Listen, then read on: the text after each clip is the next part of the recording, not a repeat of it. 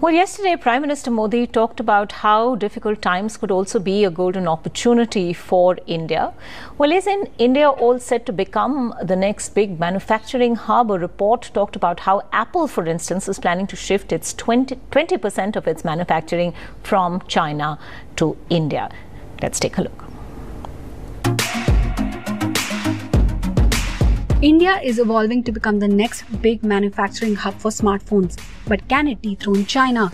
Samsung already has the world's largest mobile phone manufacturing facility in India. Chinese tech brands like Xiaomi and Vivo are committed to the Make in India initiative. In fact, Xiaomi, the popular smartphone brand in India, manufactures 99% of their smartphones sold in India right here in the country.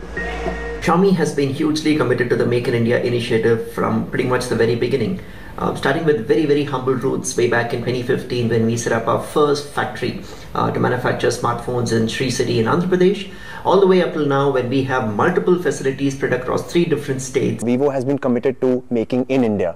Therefore, whatever phones we sell in India are all made in India. So Vivo has committed to invest around 7,500 crores in India to expand the manufacturing facility. Now we may see Apple shifting nearly 20% of its production capacity from China to India in the near future. Even though nothing is confirmed on this front, Indian Cellular and Electronics Association hopes for more from Apple. Apple is the world's largest brand and India has to step up on exports. So I am not saying that 20% is enough or we should be delighted with 20%. We should simply do the right things. I am not saying that companies will move out of China.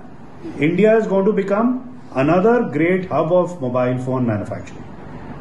We will not, we are not saying that people are leaving China and coming to us. This is an additional hub. India's PLI scheme and tax benefits give mobile phone brands substantial reason to make bigger manufacturing investments in our country. But there's a long way to go as we only assemble.